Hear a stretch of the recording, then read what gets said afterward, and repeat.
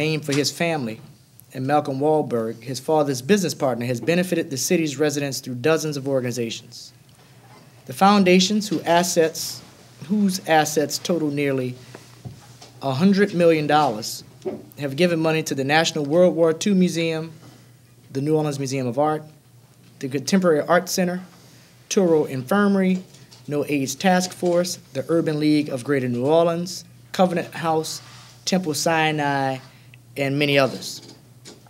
Through the foundations, Mr. Goldring played a major part in developing two of the city's popular open spaces, Waldenberg Park along the Mississippi River, and after Hurricane Katrina, City Park's Great Lawn.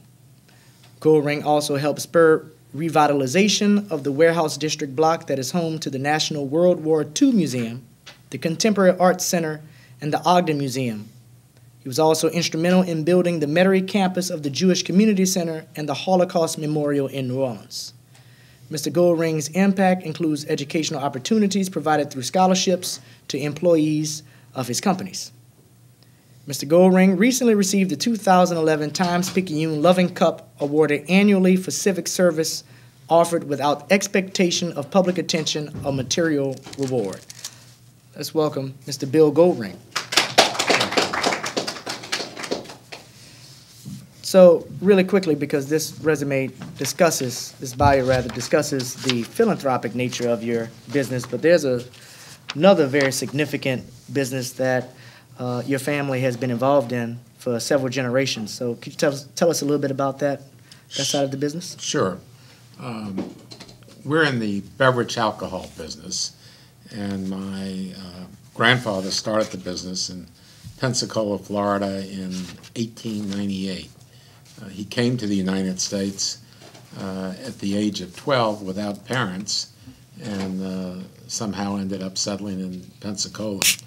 And when he was 29 years old, he started a little mom-and-pop wholesale liquor company in Pensacola. So that's kind of the roots and the foundation of where it all started, but it's come a long way since then. How did that mom-and-pop company grow to be what it was when you guys finally sold the business?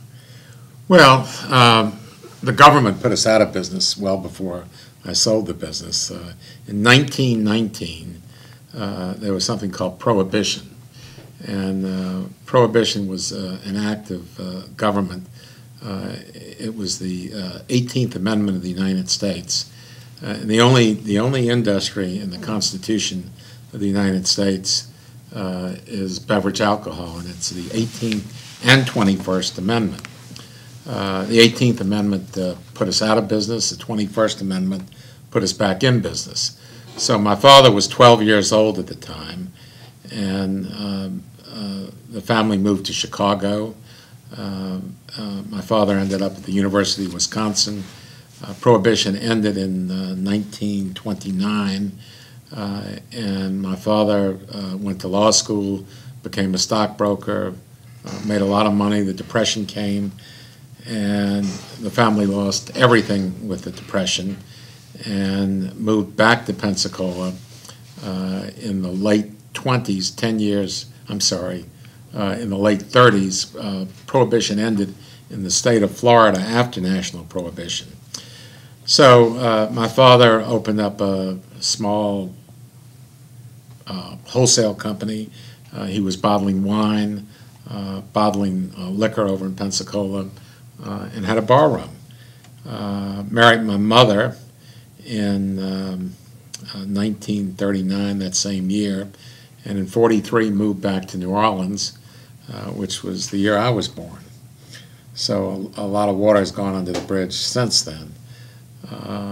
I ended up in school across the city at Tulane, and when I graduated, I went to work for Seagram Distillers.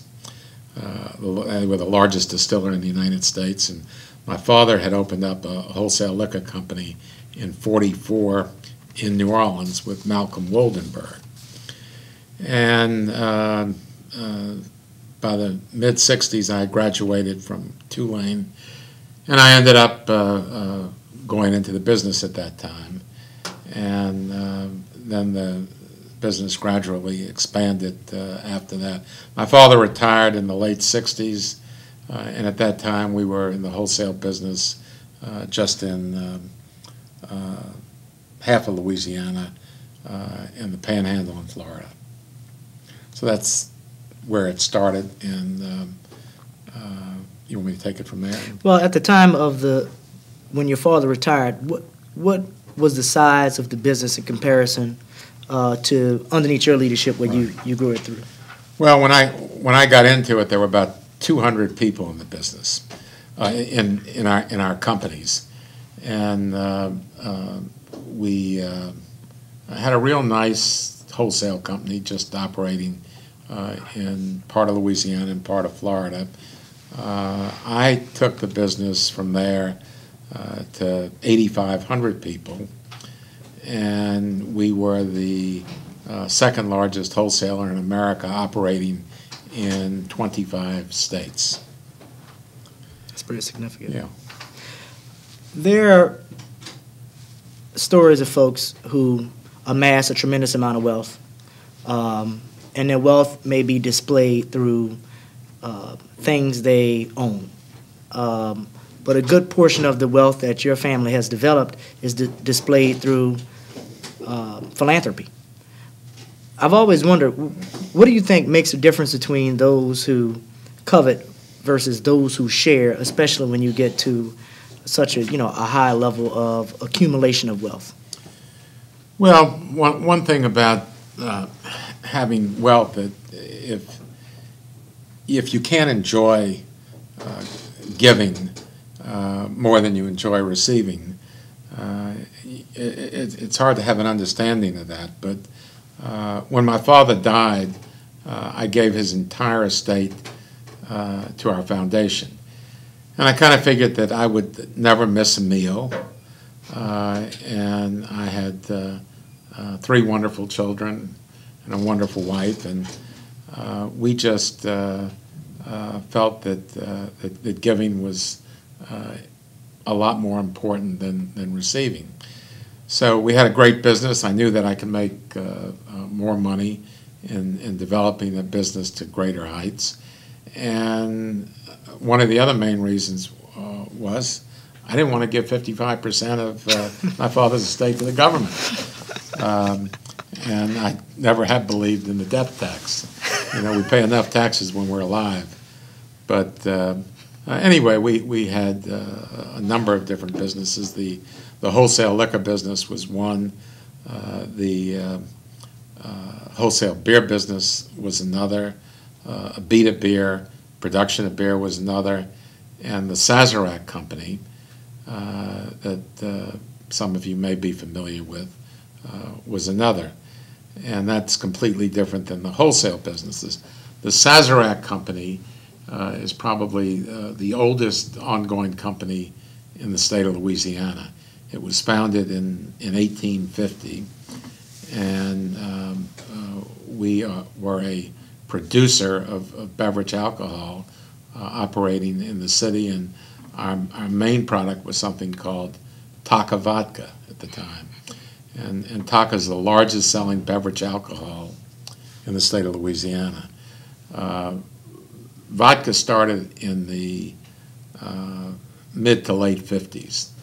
And when vodka started to sell, it was during something called the McCarthy hearings. And there was a United States Senator called Joe McCarthy. And he went around calling everyone a communist because that attracted a lot of attention. And you see how politicians attract attention today. So in calling everyone a communist, there were all kinds of hearings, and one day it'd say there are 4 communists in Congress, and the next day there were 24, and the next day there were 64, and everybody in Hollywood was a communist. So if you were drinking vodka, and vodka was a Russian product, naturally you must have been a communist. So there was a reason why vodka sold. And there was also a reason why people didn't want to drink it when it first came out. Vodka is something called neutral grain spirits. According to government definition, it's an unaged product, and it can't have any taste or any odor.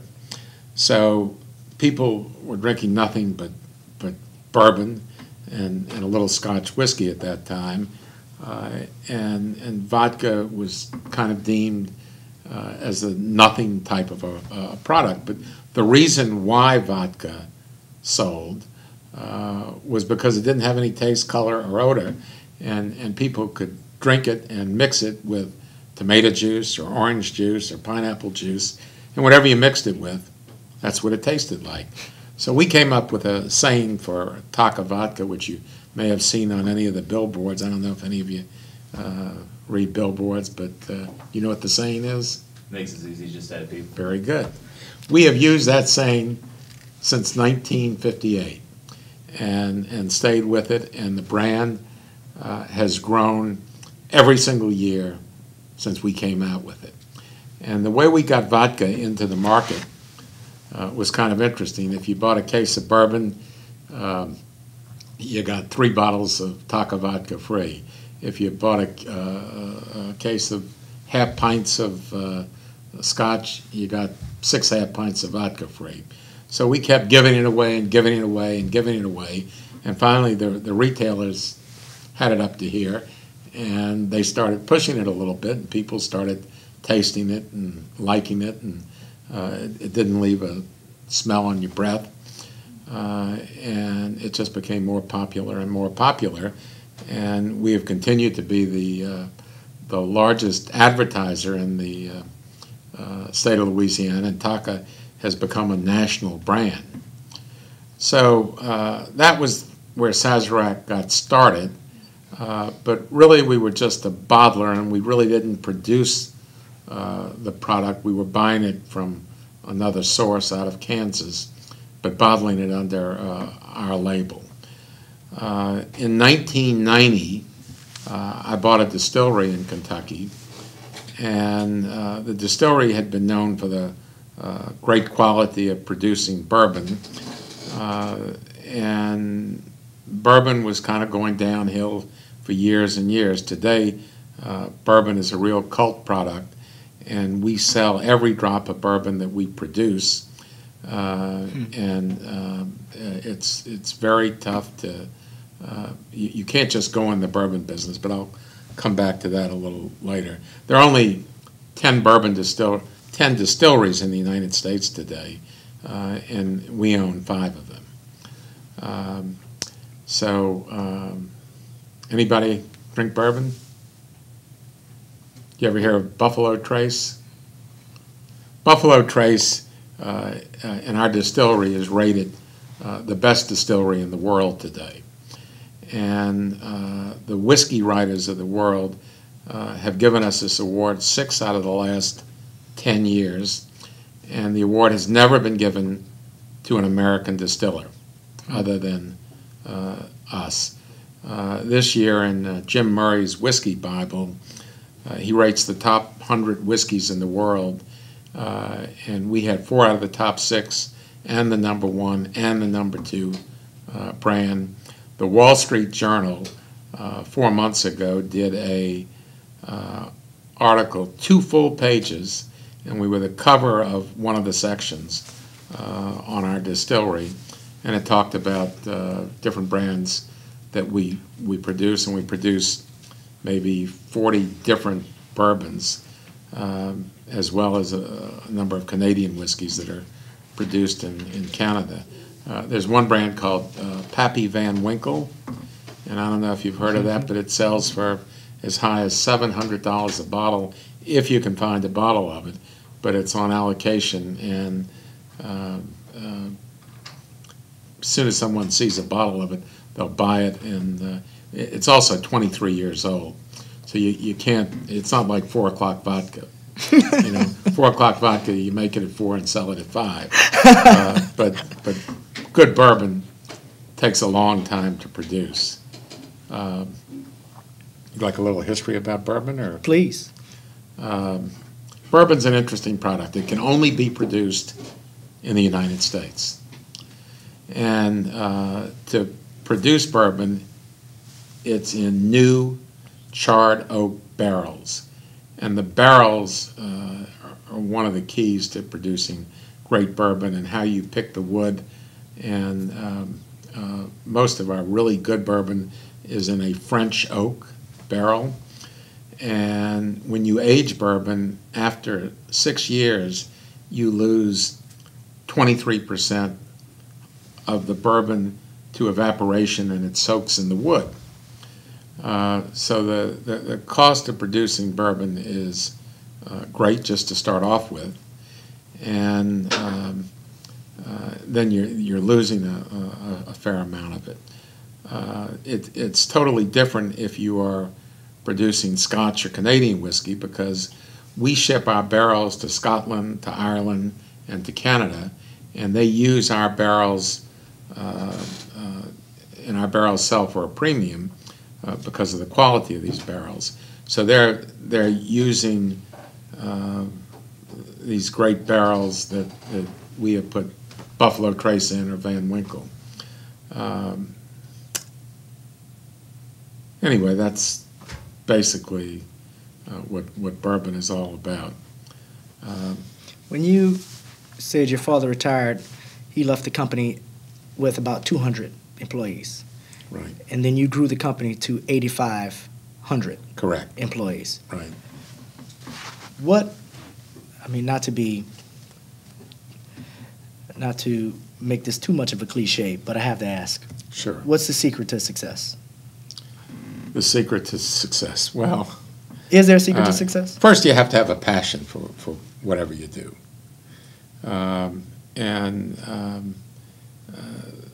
I've always said my secret was hiring people around me that are a lot smarter than I am, and surrounding yourself with great people who know more than you and are not afraid to look you in the face and tell you you've made a mistake.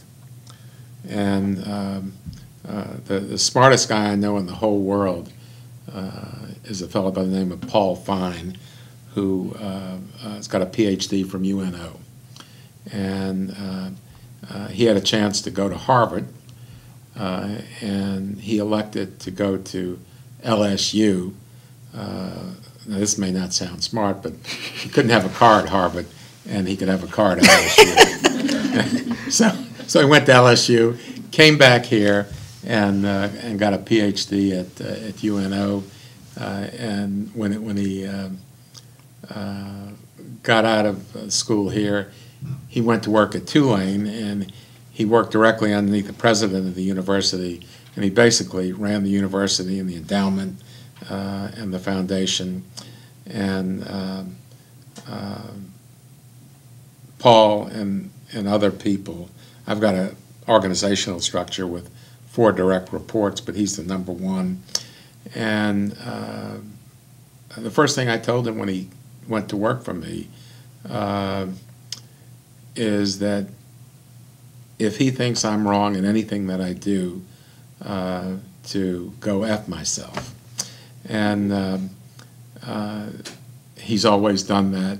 And you've got to have a relationship with people that are not afraid of you and help you make good decisions. And in a lot of big companies, you'll find the boss always has 3 votes and everybody else has 1 vote. And the boss can overrule people. I've never, ever let that get in the way of me in having somebody tell me when I'm wrong.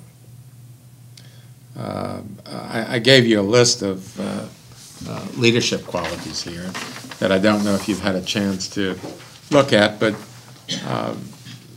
about 10 years ago, my godson was 21 years old, and I gave him this as a graduation present with something else, and went over all these different qualities. This took me about 2 days to write up. I kept thinking of more things to put down, but it's a real sincere list of different qualities that I think that will guarantee success and make you a better person.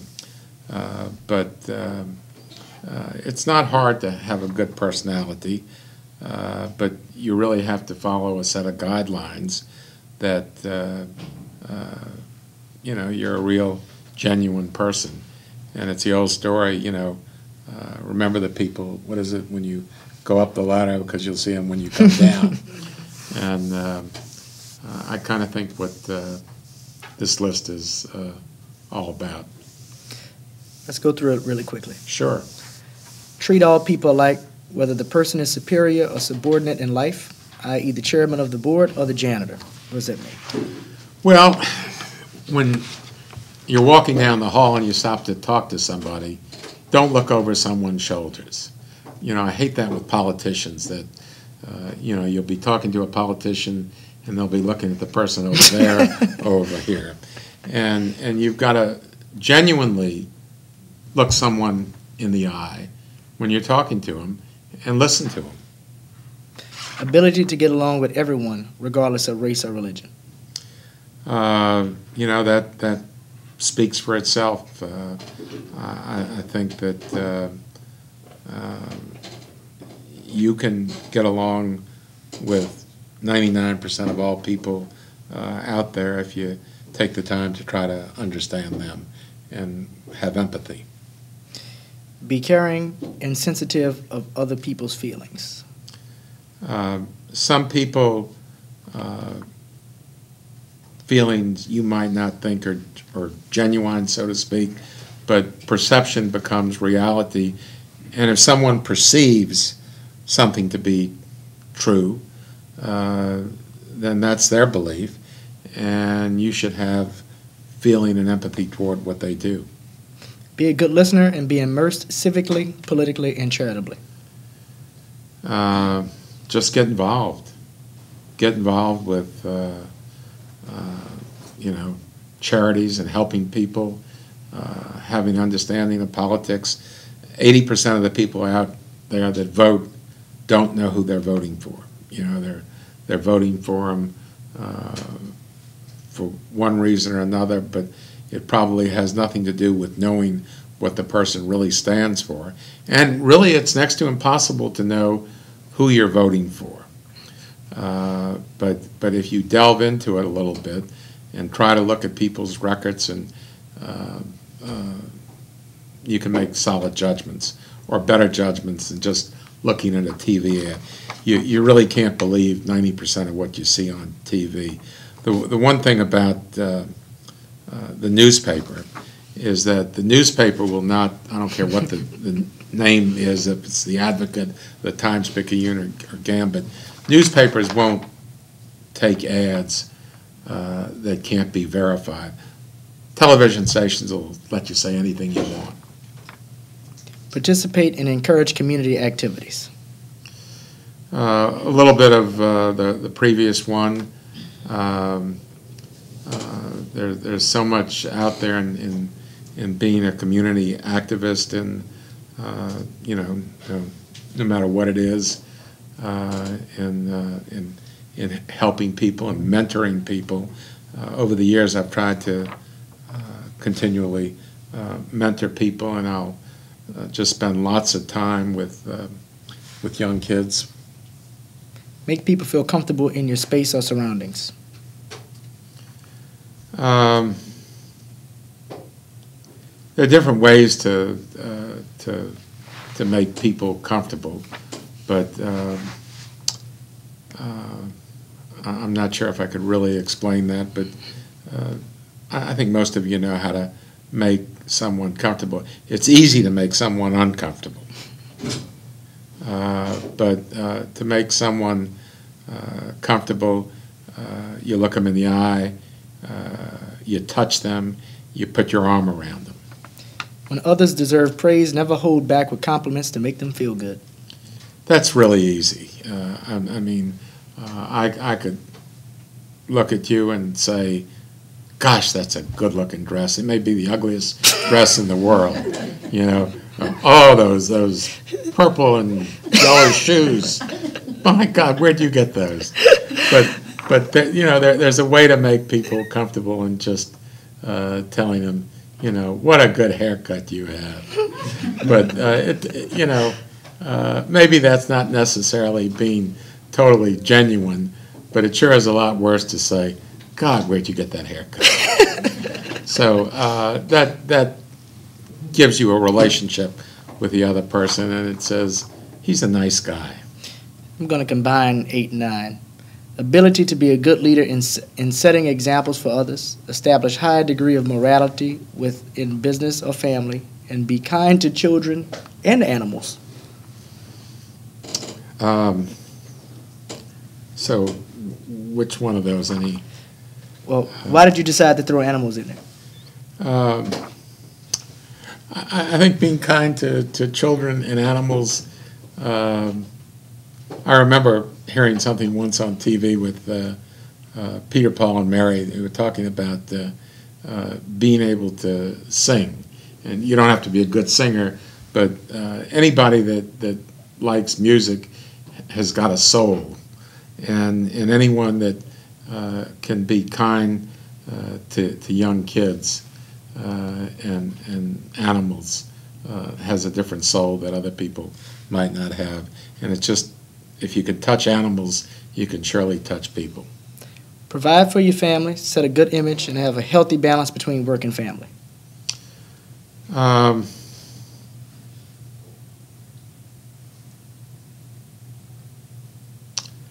Well, sometimes that's tough to do.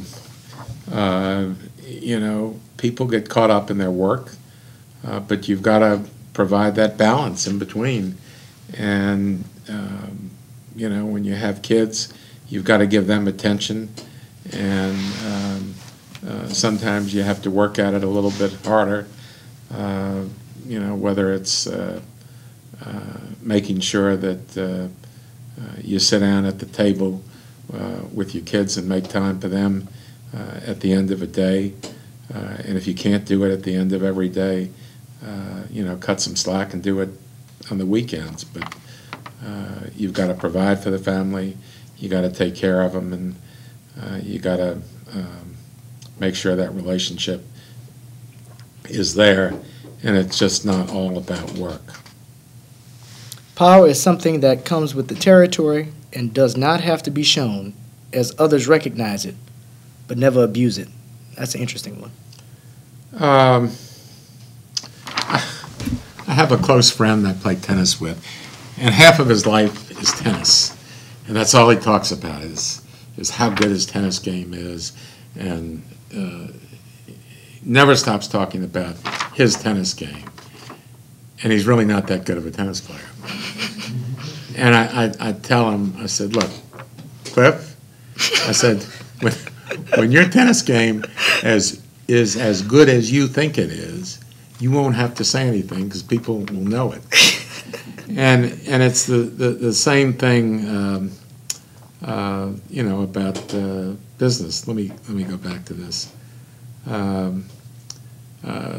We should all live to be half as great as our reputation, and that people develop a certain amount of power, but one of the great musicians in the United States today, but he doesn't have to go talking about it. People just know how good he is, and it's the little things that he does not have to shove it down somebody's throat that I'm better than you. Look people in the face and not over their shoulder. I think you covered that one. I did cover that, and that was something my mother told me when I was very young. She said, give people a firm handshake, look them in the eye. And two very important things that I got from my mother. I'm going to read these next 4 together. 2 of them are adverse to one another, which is interesting. Okay. Never avoid confrontation. Stay cool at all times and never lose control. Be optimistic and be health conscious. All right. Never avoid confrontation. Some people will walk down the street and cross the street to avoid seeing someone that they don't want to talk to. I would much prefer, if I've got a problem with someone, not to let it linger, and either call them or meet with them and get it out at the open, and it just works out better. I don't know if I have another one in here about procrastination, but you can't procrastinate. If you got a problem with somebody, you've got to be upfront with it. You've got to talk about it, and you could agree to disagree. You've got to stay cool and never lose control, other than with your children. Actually, I don't think I've ever lost control with my children. But it's staying in control of yourself and your emotions, and you develop high blood pressure when you lose control. And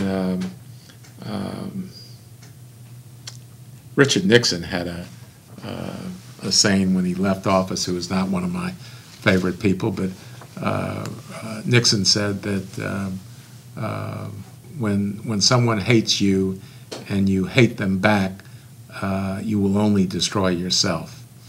And that's what happens when you lose control. It's a great quote, and it's something to remember, and you can Google it, and that's not the exact words that were used, but I thought it was pretty important. Be optimistic. It's the old story about is a glass half full or half empty. I've always said, I've never had a bad day in my life. And I really mean that. I mean, the worst of days that somebody else may have, if I get up and I'm breathing, life is good. And people around you are good. And,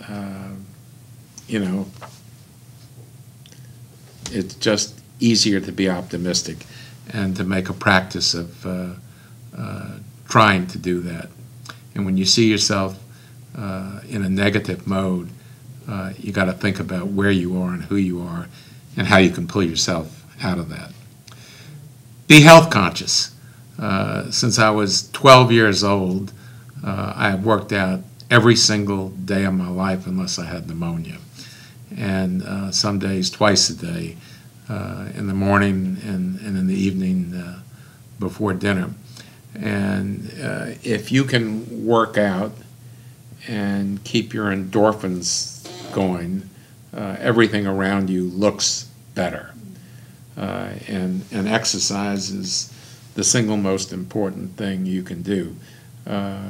Some people have good genes and may live a long life, but if you live a long life and you're not healthy, you're going to be pretty uncomfortable in this world. High energy level that is constructive in everyday living and have a good self-image and good self-esteem. Well,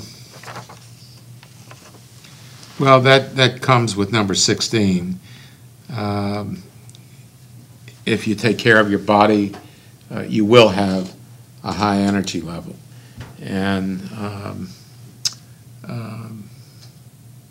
there's something that I have done to have that high energy level, and it's called meditation. And this is not a religious type of meditation.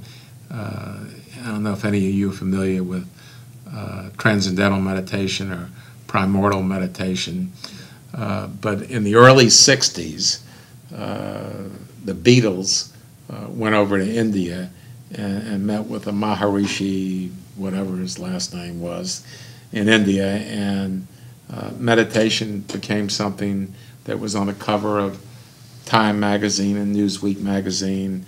And my mother was having migraine headaches, and someone said, you need to take her to a transcendental meditation studio and teach her how to meditate, and the headaches will go away. So I went with my wife, and we spent 2 days meditating, and her headaches went away. And this was one of the more important things that I've done in my life. You should do it twice a day, but if you do it once a day, or you even do it 3-4 days a week, it'll help. But meditating is the equivalent of 20-minute meditation is the equivalent of 8 hours of sleep. And you should Google transcendental meditation. Deepak Chopra, anybody know who Deepak Chopra is? I've been out and spent a week at a time with him twice, once in California and once he was in New Orleans. Deepak Chopra has been on all the talk shows over the years. He was the guru for Michael Jackson and a lot of actors, and he's published 150 books. And his is primordial meditation, and he has met with the prime ministers and presidents of countries, and meditation is something that's been an important part of my life. Trust people unless they prove differently. I think that really says it all. I'm a very trustworthy person, and you can usually spot the people you want to trust. And sometimes you may have to, before you get into a deal with someone, you may have to get a reference check with to find out who they are and where they've been.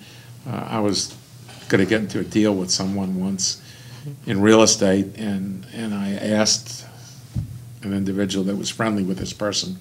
I said, tell me about this guy. I said, is he trustworthy? And they put a nickel and they threw it on the table. They said, you see that nickel? He said, he wants 6 cents out of that nickel. And I said, I don't think I want to be in business with this guy. But for the most part,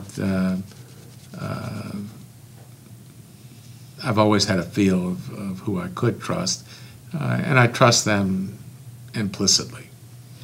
Be overly philanthropic. What number are you on? Where are you? 20. 20, okay.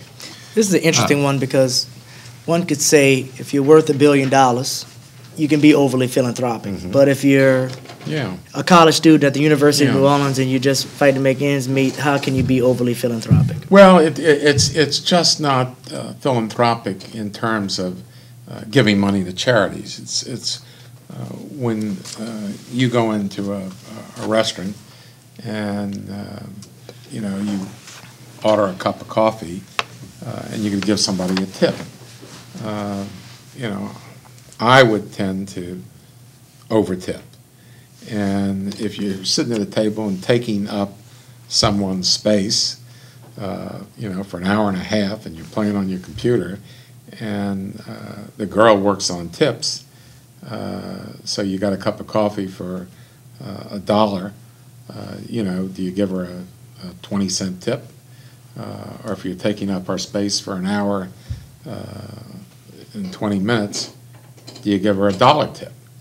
And I think you got to figure out, what you need to do and what's the right thing in dealing with people. So being overly philanthropic just doesn't mean giving away the kitchen sink to your church necessarily, but it is going out of your way to see who might need help and seeing if you can help people, and not just in money, but physical attributes. Always finish what you start and never procrastinate. Whatever needs to be done tomorrow can be finished today. My favorite line. I see people put off and off and off of things that sooner or later you're going to have to do it. And if you're going to have to do it tomorrow, you might as well do it today.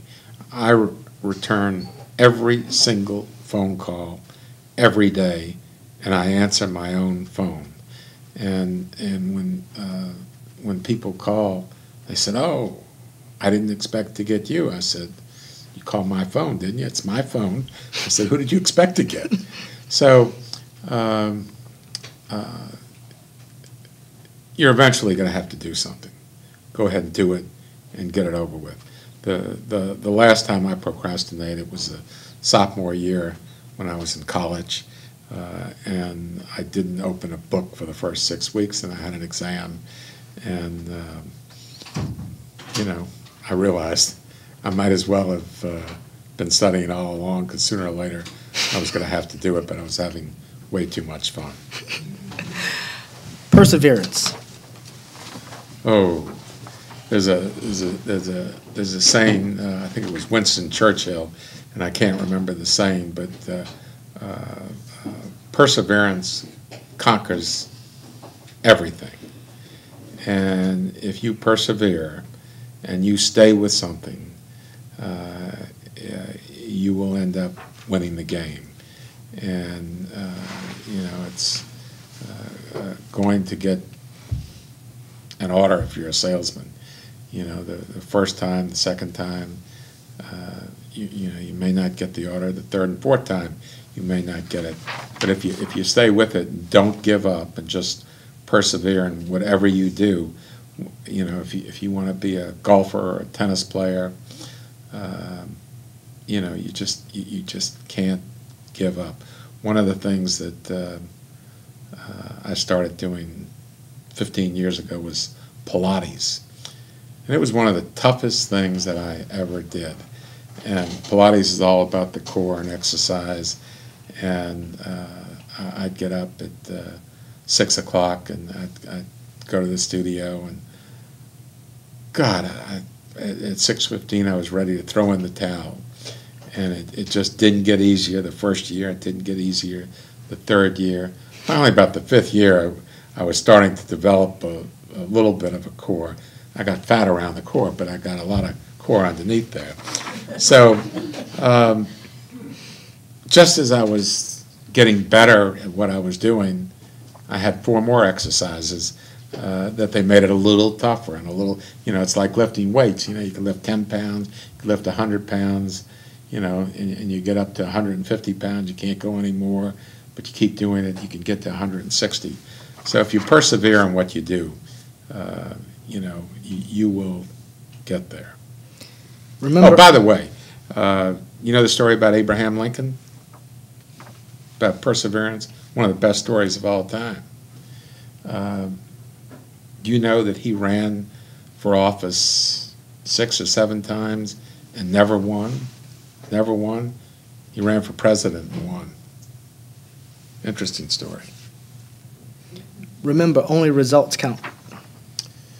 I have a sign in all of my offices that when you walk out of the office, you see this big blue sign with yellow print, and it says, only results count.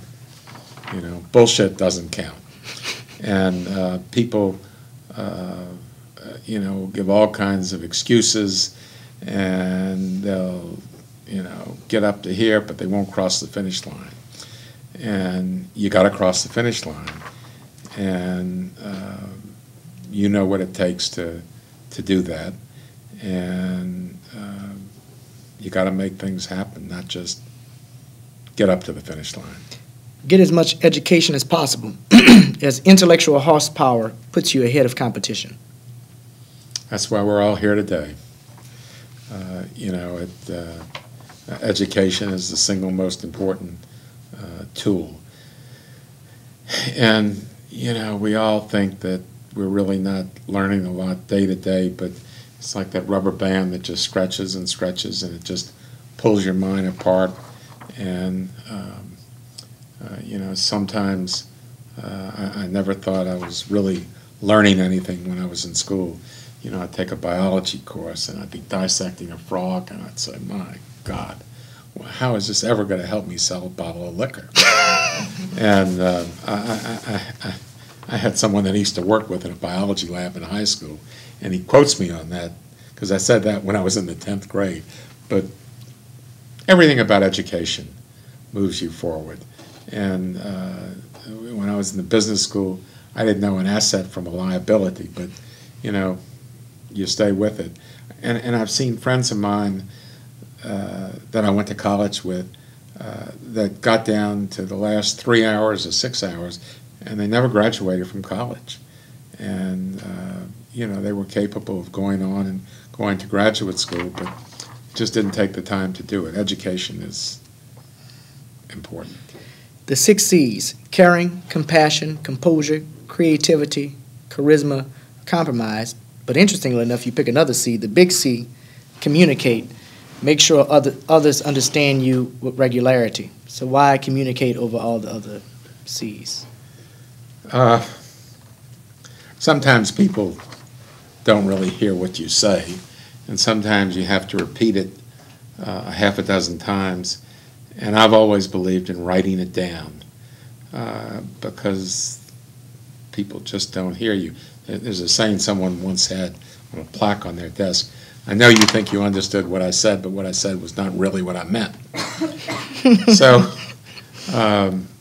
when I don't think someone is really listening to me and understanding what I said, I'll write it down and send it to them in a memo after the meeting's over.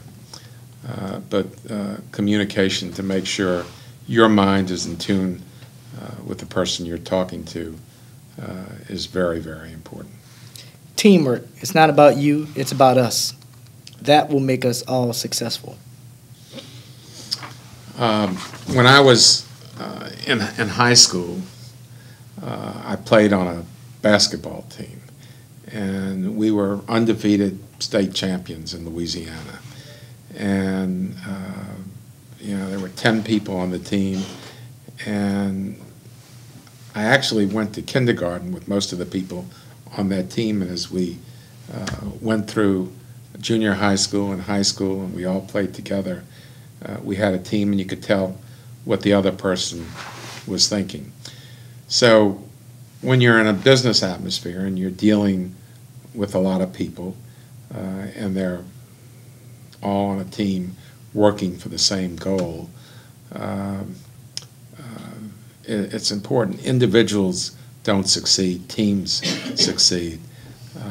Pete Maravich, who many of you probably knew the name, was one of the greatest basketball players of all time. I mean, there's no basketball player today that is any better than what Pete Maravich was.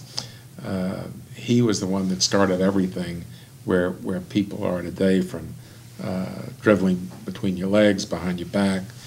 He was the greatest passer of all time. He averaged 43 points a game in college, and there was no three-point rule, so he might have averaged 60 points a game today.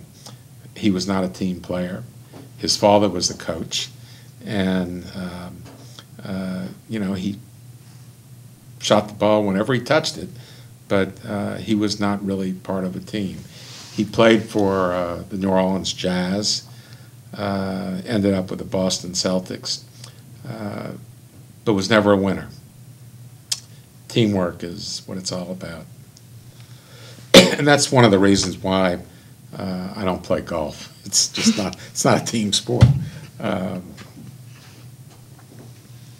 Try to meditate at least once a day, get 8 hours of sleep, and take excellent care of yourself as no one else will. I think I already covered that one. You did.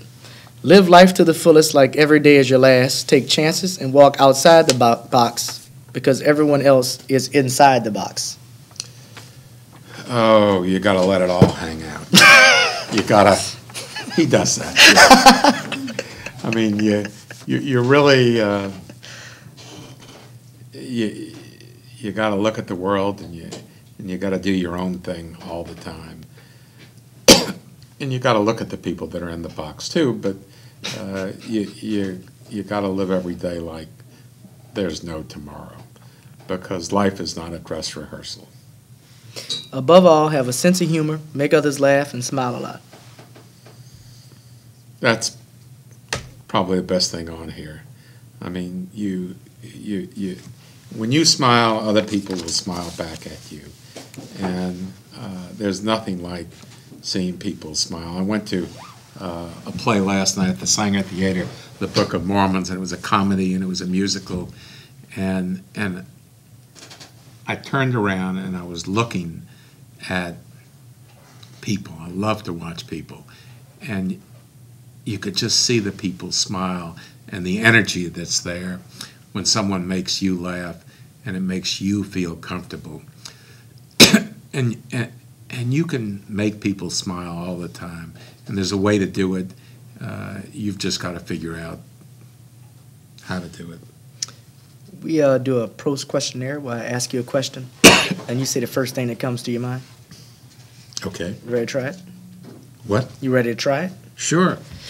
What is your favorite word?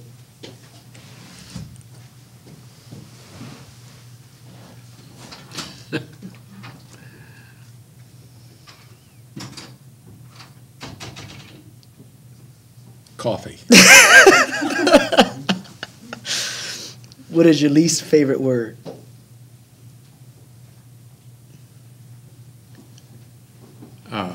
The N-word. What turns you on creatively, spiritually, or emotionally? Success. What turns you off? Negative people. What is your favorite curse word? Fuck. What sound or noise do you love? Tennis ball coming off the racket. What sound or noise do you hate? Chalk. What profession other than your own would you like to attempt? None. What profession would you like not to do? I take that back. Okay. Singing. You want to sing? No, I can't sing. But that's what you would like to try. Let me tell you. You serious right now? When I was, just to digress, when I was in, I don't know, junior high school or before that, I made my mother buy me a musical instrument, and I got a clarinet because it kind of looked cool at the time, and there's nothing I could do musical other than turn the radio on. That's it. So athletics were my favorite thing in life always, and I got a report card back from the music teacher, and it said no work, no practice, no progress. F.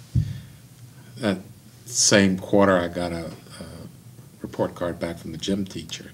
In the groove, on the ball, all the time, A+. How did we get to that? What was the question? What profession other than your own would you like to attempt? Oh. You said singer. Singing. So I was just thinking of that musical instrument that I couldn't play. All right. So I mean, That's why I appreciate someone like this gentleman over here. what profession would you like not to do?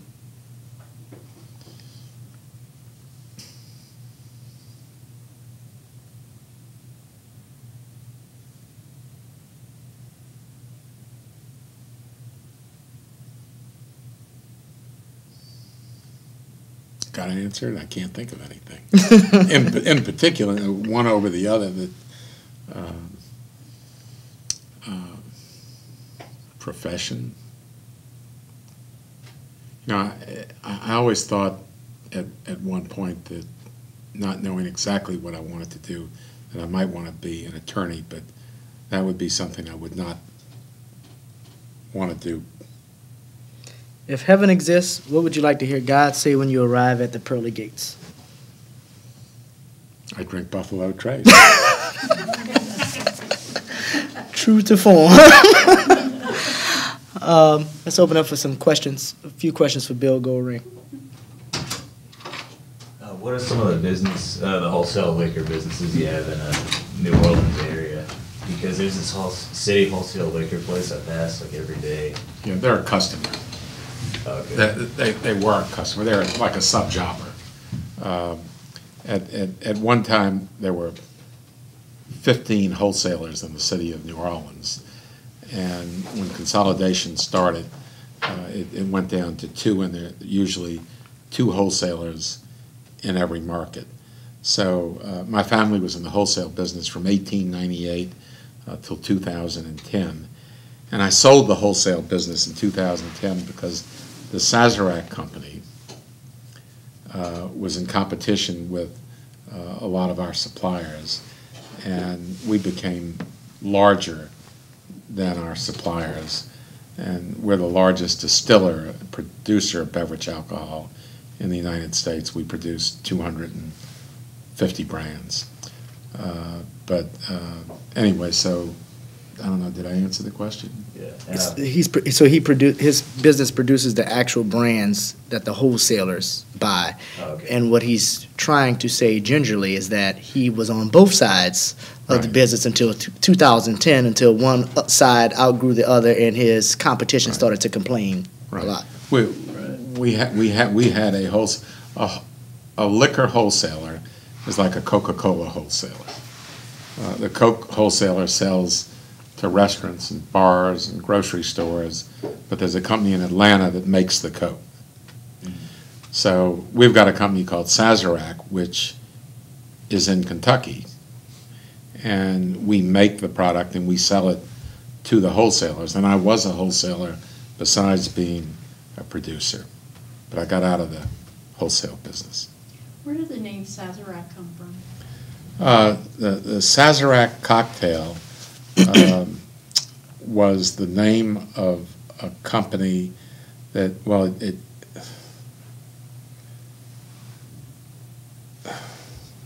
Sazerac cocktail is something called an egg cup, and the French name for it was cocature, and that was the French name for the egg cup that they produced the first cocktail.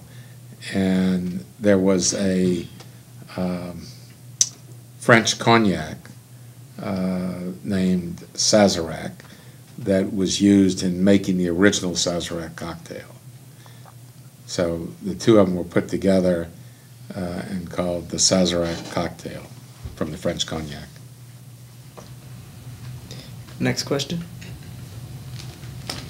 So I came in late and you all were reading off a piece of paper, but I can only assume that they were lessons in life or rules to live by or something like that. And one of the ones you mentioned was get 8 hours of sleep. So I know a little bit about you and a little bit about your business. So I'm wondering if that is actually a rule that you espoused, considering that you. I didn't say I did it. I just Okay, said all right. no. But you heard the bit about meditation. Meditation is the equivalent of 8 hours of sleep. But I do try to do it. If I get to bed at 11 o'clock at night, I may get up at 7, but I usually get up at 6:30. But it's usually always 7 hours of sleep. But 8 hours of sleep, I think, makes a difference. Do you go to bed? You probably know the answer to that question. All right, last question. So other than just selling alcohol, do you consider yourself an enthusiast? Like, What? What do you consider yourself an enthusiast? Like, are you like? Do you enjoy the Yeah. to Like, partake of the festivities, or are you only excited with the selling and purchasing? Is it just about the money, or are you also excited about the bourbon that you're making? Well, I've got a great passion for everything that we produce. Marketing and advertising are two of the more exciting things that I do in creating brands.